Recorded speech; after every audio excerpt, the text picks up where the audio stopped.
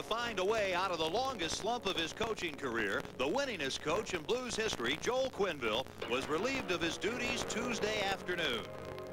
I met with Joel this afternoon. We didn't spend a lot of time with each other. Times like that, sometimes there's not a lot to say. I just felt that the way the team had been playing, that I felt the change was needed. In what can only be seen as a last-ditch effort to salvage the season, this move should serve as a wake-up call. But will this team respond? Stay tuned. Game 2 of the Mike Kitchen era begins next. The corner goes Osgood. The teams are changing. The corner goes Osgood. The teams are changing on the fly.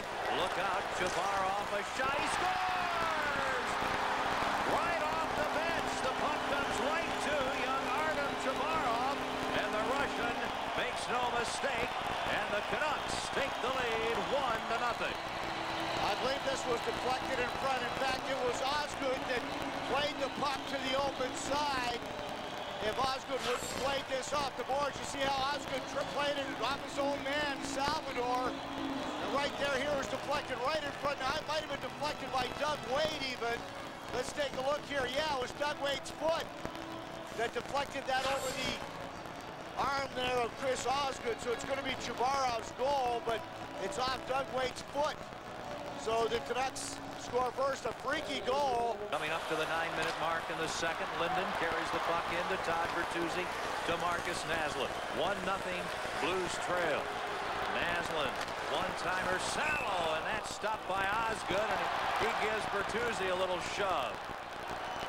Nothing wrong with letting Todd Bertuzzi know that you're there also, as long as you don't mentally get out of your game. Good point, Kenny. That's exactly it. And here's the shot. No rebound. You see the deflection in front. And there was Osgood gets his arm up. But here's the chance Kenny talked about. That puck bounced right there over top of the stick of Marcus Naslund. I think there's going to be a timeout call here by the Canucks. He snaps one wide. Here's Pronger on the puck. Flips it around. Far side. Tkachuk and Olin there. Now to Mellanby. Mellanby with the puck. Gets it to Pronger behind the net in front. Oh, here's Tkachuk, and he can't score. But he hit the crossbar, he hit something. No, I think now there'll be a penalty here. Tkachuk taken down. He's shaken up. Here's a shot that goes wide. Osgood's on the bench. Tkachuk is very slow to move. A penalty coming up against Vancouver. And here is Pronger with a puck. I think Hedberg made the save on that. Yeah, I believe so, Kenny. I was looking for the red light to go on.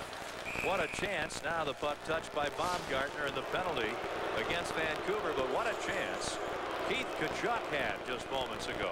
Yeah, I believe that Hedberg made the save as he dove across. But the Blues are going to benefit with a power play. But here, let's look at it.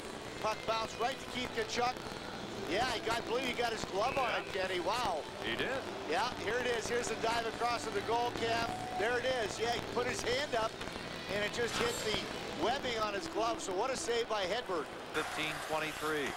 Here's Sopel. Now Naslund.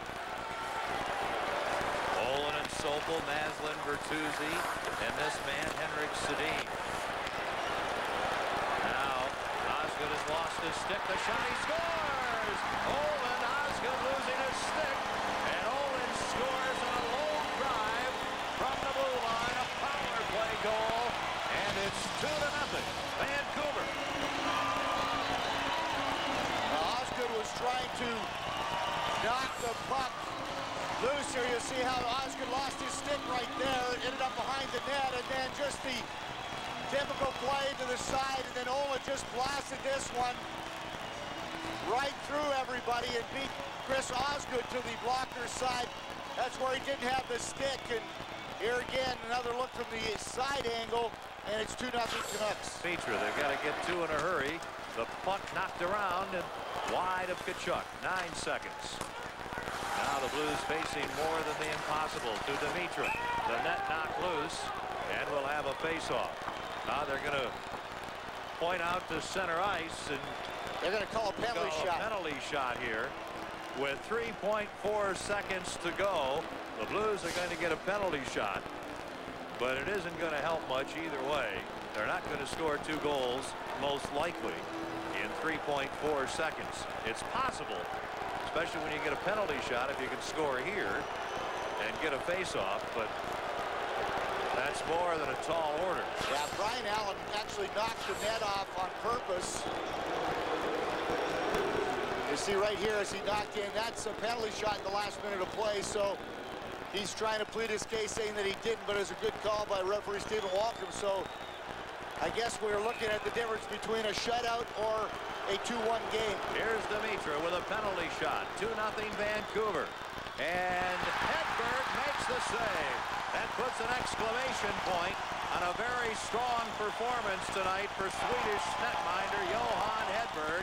And they're on their feet here at General Motors Place in Vancouver.